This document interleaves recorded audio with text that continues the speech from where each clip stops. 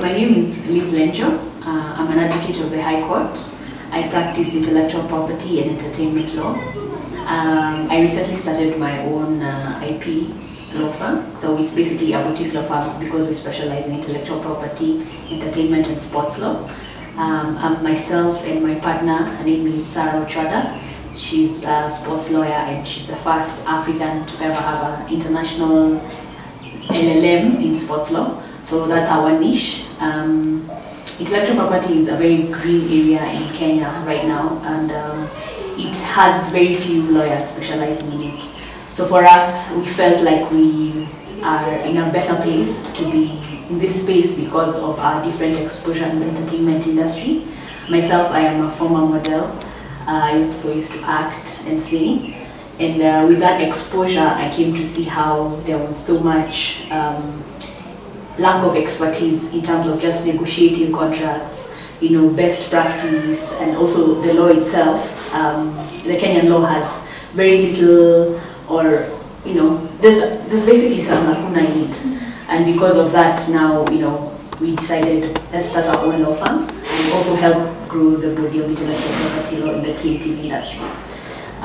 So we deal with fashion law, technology law, just helping startups from the basic commercial law aspects to intellectual property as well, because startups are very heavy on intellectual property.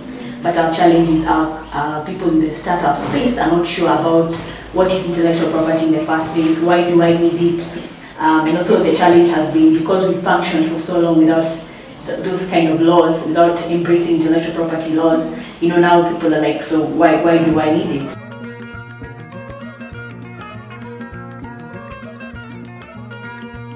We do, myself and my partner, we do a lot of intellectual property roundtables.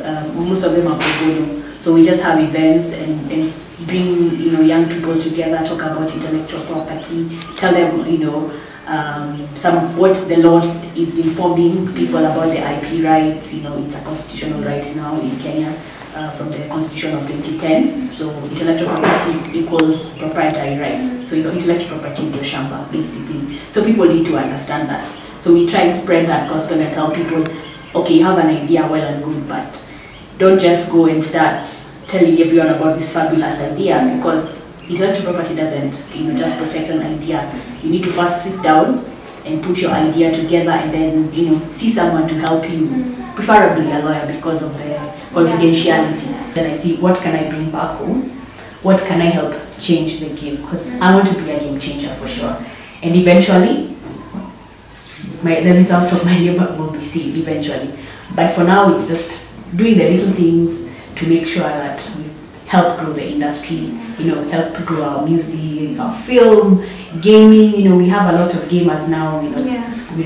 Kenya recently had Andrew Kagia, had the first Kenyan game, up there. I think people are actually calling it the first, but I know of other companies that have been doing games as well. Maybe not with the same hype. So right now he's being referred to as the first Kenyan gamer, but there have been others in the space. But I guess the challenge, of course, becomes the legal infrastructure. There's so many things that we are not doing right, and it's very easy for us to be taken advantage of. So I feel like I'm trying my best to blog about it, but Kenyans, Kenyans are Kenyans. So we're also now, as a firm, as an individual, we're trying to see how we can package intellectual property to be sexy, to be more appealing, because as long as we do not understand intellectual property, then it will be very easy for you to be shortchanged, to be undercut.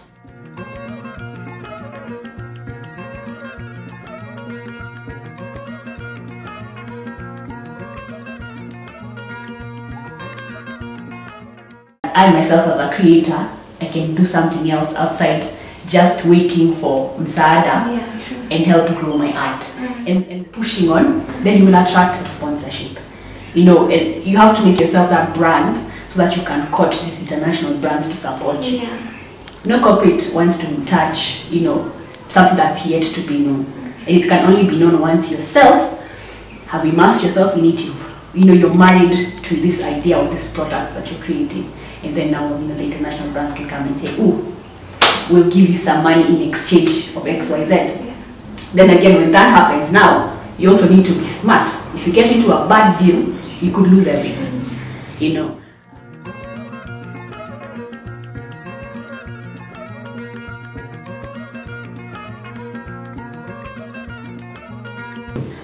Hi, I'm Lenjo, and I'm an intellectual property and entertainment lawyer, and I'm a visionary.